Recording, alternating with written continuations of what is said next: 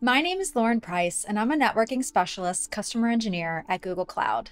Today, I'm going to talk to you about some networking concepts for GKE that are helpful to know for implementation, security, and connectivity. Stay tuned. Google Kubernetes Engine, or GKE, provides a managed environment for deploying, managing, and scaling your containerized applications using Google infrastructure. In GKE, a cluster consists of at least one control plane and multiple worker machines called nodes. The control plane runs the control plane processes, including the Kubernetes API server, scheduler, and core resource controllers.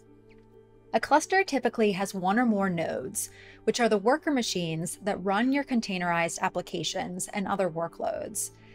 The individual machines are compute engine VM instances that GKE creates on your behalf when you create a cluster.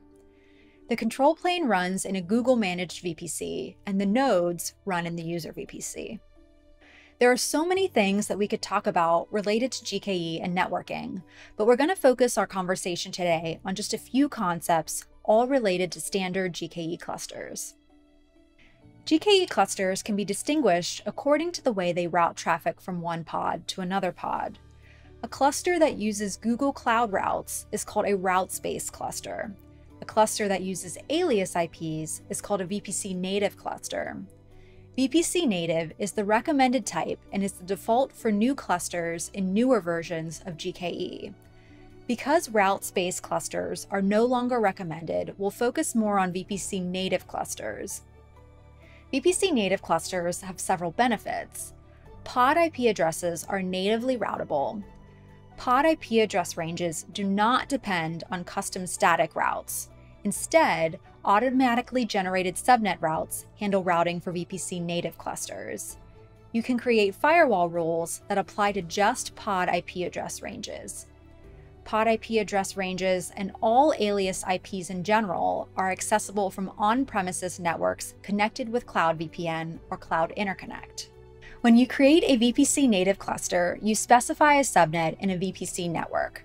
The cluster uses three unique subnet IP address ranges: a primary subnet IP address range for all node IP addresses, a secondary IP address range for all pod IP addresses, and another secondary IP address range for all service addresses.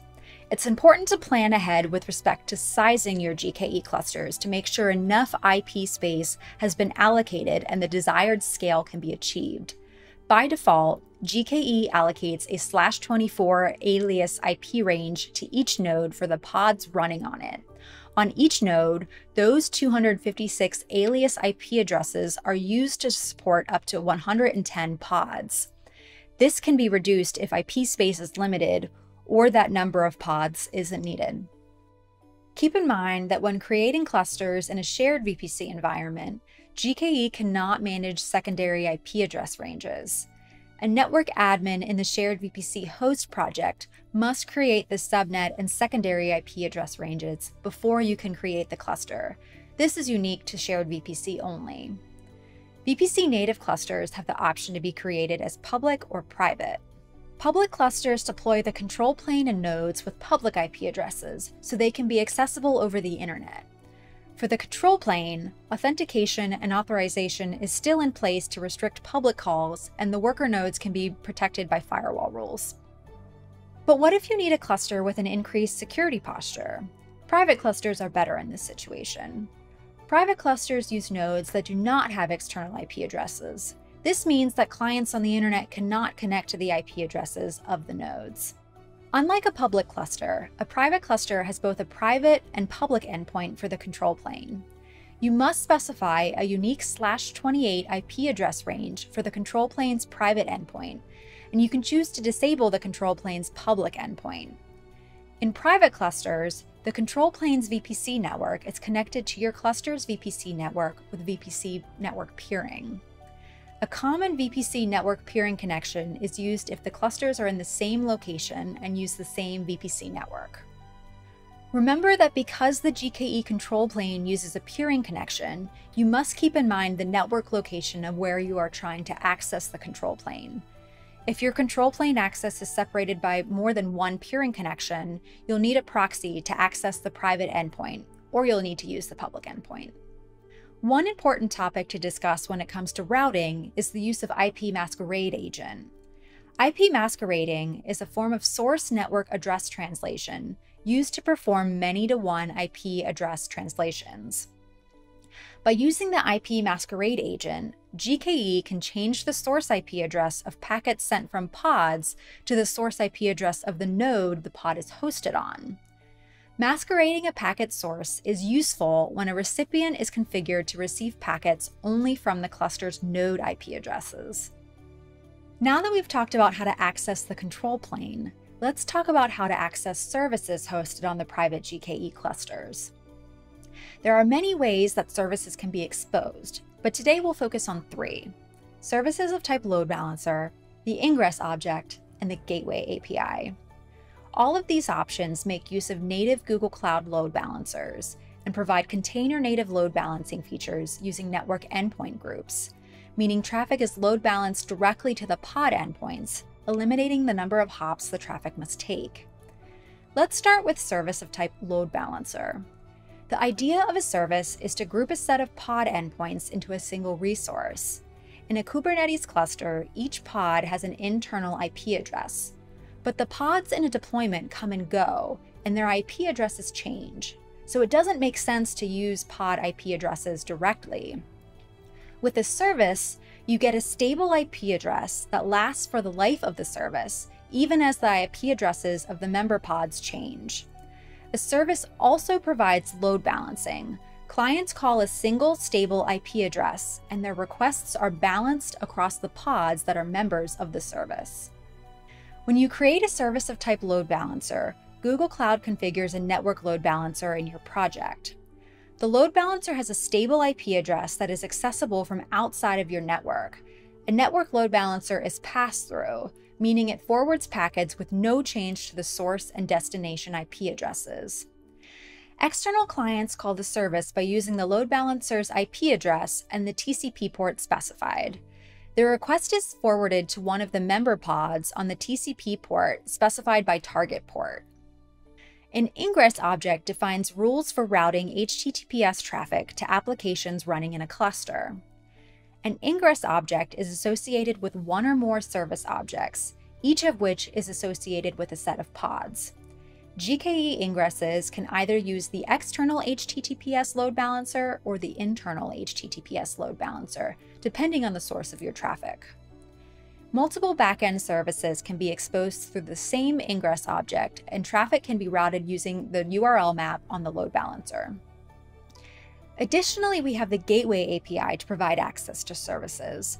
As of the making of this video, the Gateway API is still in preview. The Gateway API is an open source standard for service networking.